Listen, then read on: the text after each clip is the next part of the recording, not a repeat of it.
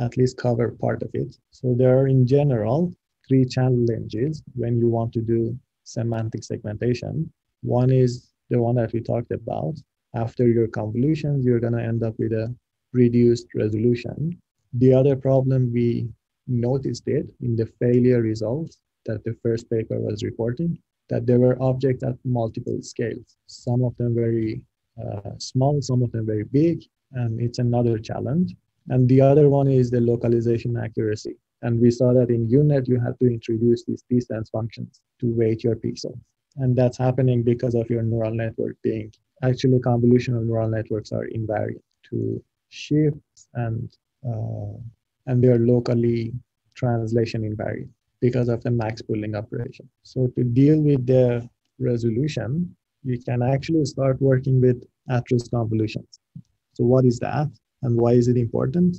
It's going to help us reduce the degree of our downsampling from 32 to 8.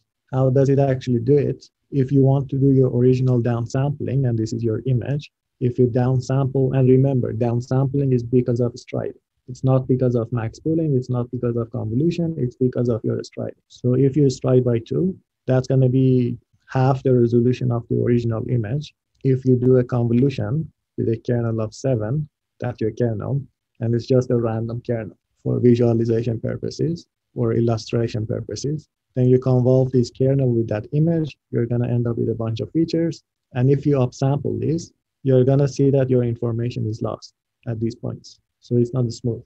What you can do is you take that image and you introduce some zeros in your filter. And that's why it's called Atrous convolution. That's a French word, and it stands for holes. You're introducing holes in your filter. You take that, and the rate at which you are introducing holes is 2. You do your Atrous convolution with a stride of 1, and then you're going to lose less information. And that's how you're going to end up with your downsampling. Rather than being 32, it's going to be 8 because you're going to do it multiple times. But what is the exact formula for the Atrous convolution? It's not complicated.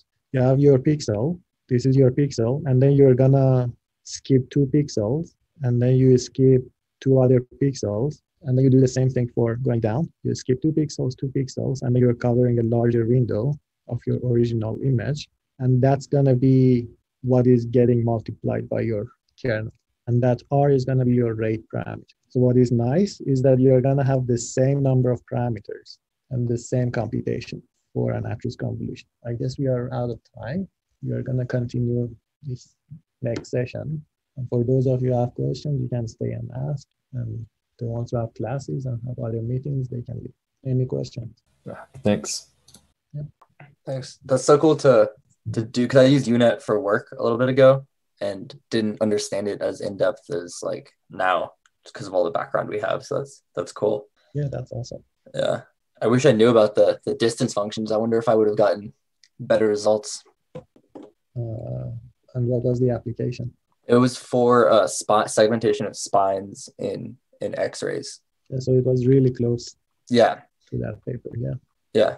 So that's why I think it worked well. That domain, it seems to work really well on these mostly black images, with not much. And data augmentation is really important.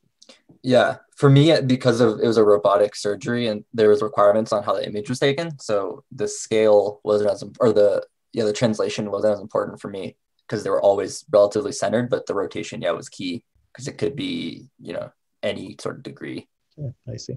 Yeah, but cool. It's cool to see it again. Awesome. Awesome. Take care. Yeah, you too. Bye.